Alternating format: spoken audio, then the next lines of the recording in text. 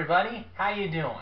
Bonjour, stupid American. Oh, good to see you again, Paul. Same here. Not.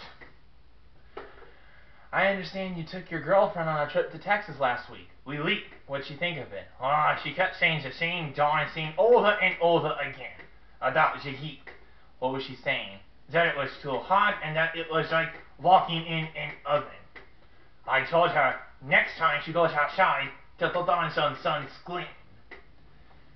Yeah, that would basically help. Oui.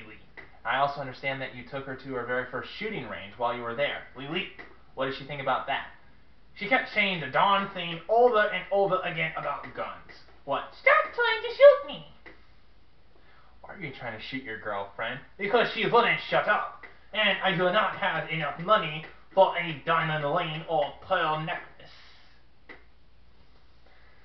I suppose that's reasonable. You're darn right it is.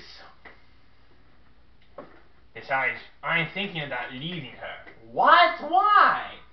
I just met our new recruit, Helen. Indeed. Oh, no. No.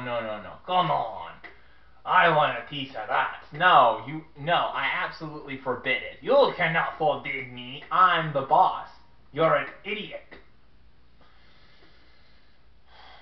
Regardless of what you think of me, I'm still the boss, and what I say goes. Oh, come on. I haven't seen such big boobs in my whole life. I want to touch those boobs. No, you are not.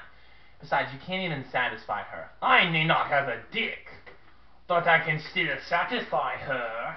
Look, it just would not work out between the two of you. She's a vampire, and you're a gargoyle. Oh, listen to you, Mr. My fiancé is a Filipina. Look, I just have this feeling in the pit of my stomach that if you two go out with each other, it's just going to cause a big mess, and I don't even know how to explain it. All I can just say is that if you guys get into a relationship, and if it doesn't work out, you guys will mess up my videos because you'll let your emotions get the best of you guys.